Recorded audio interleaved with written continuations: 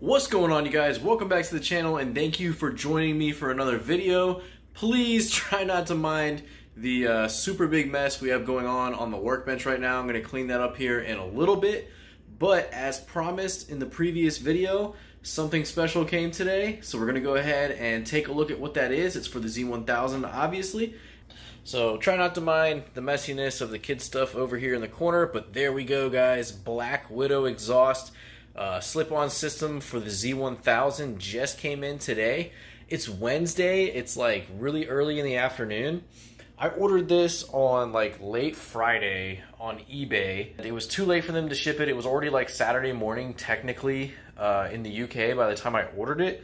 So it left the UK Monday morning and then it got here in California Wednesday afternoon. It was in Kentucky like sometime yesterday morning. Like insanely fast shipping on that. So shout out to the eBay seller for getting this out really fast.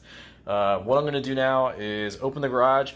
We'll do a cold start with the OEM exhaust system. I'll let it warm up a little bit and then we'll get some revs just to see, you know, the sound comparison, all that good stuff. And then after we do the cold start with the stock system, I'll unbox the exhaust, let the bike cool off if it needs to, and then we'll get into the install. So fun fact here, I actually ran the bike pretty much almost all the way out of fuel at this point. So it will not do a startup and stay running if it's on its kickstand on the left-hand side because all of the fuel is away from the fuel pump at that point. So I have to sit on it and hold it upright while we do this.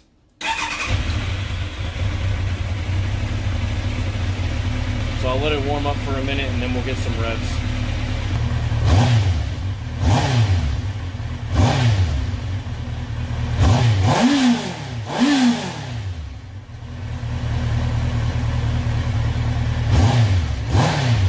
Alright, so there was the cold start and the revs with the OEM exhaust system. It's pretty warm right now, so we're just gonna go ahead and unbox this. I have not seen this in person yet. Obviously, it's still sealed. The only thing I've seen is the product pictures online, and they didn't even show it on the bike or anything really. And the closest thing I've actually heard and seen on videos is probably the Delcovic system. They're very similar designs, so I already know that it should sound really mean once it's on there. I'm gonna unbox this and then I'll get it installed. And then later on, I'm going to have to wait till my wife gets home in a couple hours. I'm actually going to go get some gas, put a couple of gallons in the bike so that way I don't have any, you know, issues with having to sit on the bike to keep the fuel up to the fuel pump. So without further ado, let's go ahead and unbox this exhaust.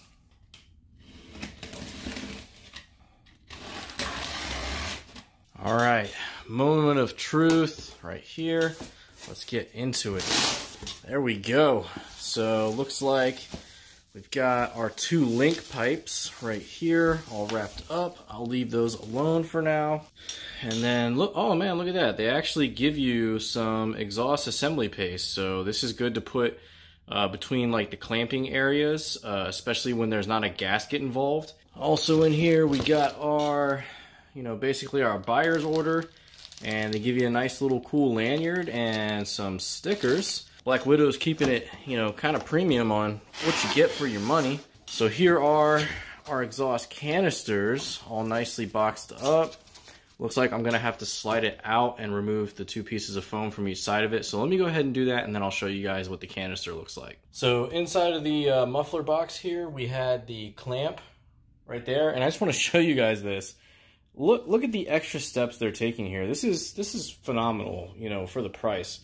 I just cut away the piece of tape that's holding this together, but you know, like it has an extra like safety net, you know, this little like backpack like thing around the muffler as well for extra protection or, you know, ease of movement once you take it out. You know, that's above and beyond. That's an extra step right there that I've never seen before. So taking off the foam on both sides here, you can see the little package that I was talking about. It actually has their logo on it. Like you could wash this, you know, get the little foam bits off of it and actually use these as bags. Like I wonder if both of them have a bag. Like, you get 2 bags with your order, you know, you could shove some stuff in there. All right, guys, so there is the actual muffler canister. It had the exhaust clamp right here, which is going to go to the link pipe right here. That's the point of entry I'm talking about, that we're probably going to use some of that exhaust paste on. But there it is, there's our canister. I think that this style is definitely, you know, it matches the era of this bike well, because this is an early 2000s bike. And, you know, these style of mufflers was like basically the popular thing back then. So really nice, really clean muffler. It's got their logo and everything on it. Another nice thing is that these come with the removable baffle. So you are gonna have choices to run either with the baffle or without. Like, it's nice that they included these. We'll get the exhaust installed and then we'll do some more sound tests. All right, guys, so I just unwrapped one of the link pipes here, and my God, those are some really pretty welds. Like, they did a really good job on the welds with this. Another really cool thing to note that over there with the link pipes was the hardware for the hanger system. They give you these, like, you know, flush mounting style Allen bolts to replace the factory style mount if you want. So you get this with this like spacer system that makes it like a nice flush Allen head. So compared to the factory one, that's a really nice, you know, another quality finish piece.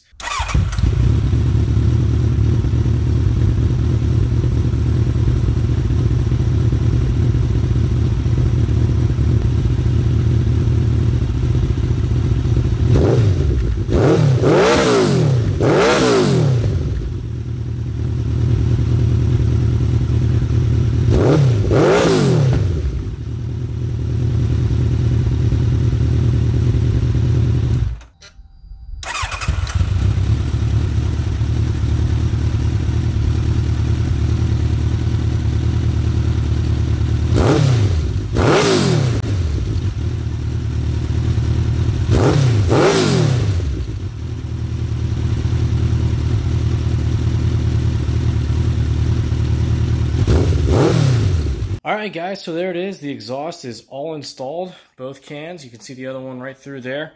Only issue I ran into was the clamp for the exhaust canister right here, the one that came with it. For whatever reason, I did the right side first, and I could not get it to tighten down enough to actually have clamping force on it. I did use the exhaust paste up on these areas for both sides, and I don't know, man, I couldn't get it to clamp down hard enough. So easy enough problem to solve. What I did was I used the stock header clamp from the factory exhaust that used to go down here. The ones that, you know, are for the header clamp, the ones that came with the kit worked just fine, no issues there. So these were actually a really good fit for the exhaust canister up here, so I decided to use those on both sides instead of the hardware that came with the Black Widow. And after getting the fitment exactly where I wanted it, I mean, it just came out really good. And like I said, here's those kind of flush Allen bolt mounts with the spacer and everything. Those look really nice, kind of clean up the look. Looks better than the factory stuff that used to sit there. You guys heard it in the sound clips. I'm probably going to run it baffle in pretty much all the time, except for maybe some spirited riding on the weekends, because it is extremely loud without the baffle in, and it's still pretty loud with the baffle in. I have no worries that I'm going to get the you know, the volume I want for people to hear me when I'm lane splitting and stuff like that with the baffle in. It's definitely not quiet with the baffle in. It's plenty loud, and it actually sounds a little more racy with the baffle in my opinion. I actually kind of like it. So let me know what you guys think. Thank you for joining me for another video. If you're new here, hit that subscribe button.